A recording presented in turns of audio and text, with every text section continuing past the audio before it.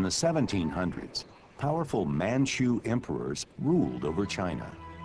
Deep in the heart of Beijing was their first extravagant palace complex, known as the Forbidden City. Here, emperors were safe, isolated from their own people, and isolated from the world. From the walled imperial capital of the Forbidden City, the Manchu Emperor Qianlong imposed strict limits on trade, preventing Europeans from gaining a foothold in China. The British East India Company had established a profitable trading network in India. Now, Britain hoped to increase trade with China, especially for lucrative luxury items such as silk and porcelain. In 1793, Emperor Qianlong received word that the British were headed for Beijing. Lord George Macartney led a diplomatic mission dispatched by King George III, with instructions to negotiate additional trading rights for Britain.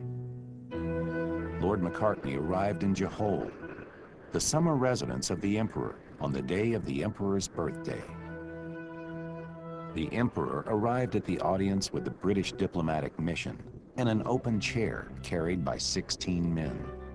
Lord Macartney presented the emperor with gifts that included scientific instruments, clocks, globes, and a telescope.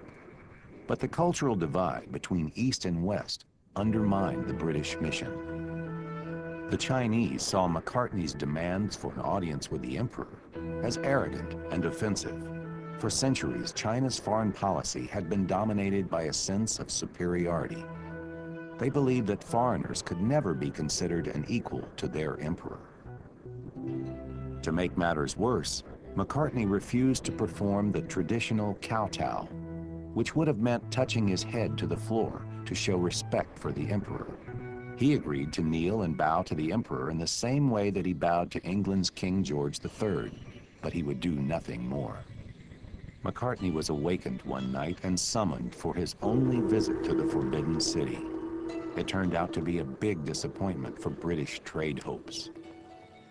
I cannot ever recall receiving an unpleasanter message in my life. I got up and hurried to the Forbidden City. After a 3-hour wait, we were ushered into the courtyard to meet He Shen, the Emperor's Grand Kalau, or Prime Minister. There before us was the Emperor's fine yellow silk armchair, upon which rested a scroll. The scroll was a lengthy letter of rejection from Emperor Qianlong to King George III's trading requests. The Chinese rejected Britain's request because they wanted to resist foreign influences. The emperor stated that he had no use for British goods. The emperor wanted China to remain economically self-sufficient and free of foreign interference.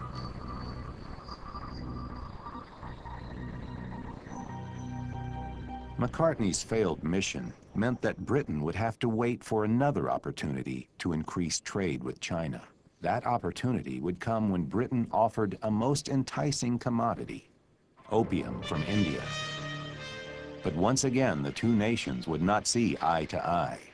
In 1836, the Chinese government banned the importation of the addictive drug. Britain claimed that this was a violation of free trade. In 1839, the dispute over the opium trade erupted into war. Chinese warships were no match for British vessels equipped with modern firepower. Victory in the Opium Wars finally gave Britain the trading access it had sought for so long. And for the Manchu emperors, centuries of tight Chinese control over its trade and economy had come to an end.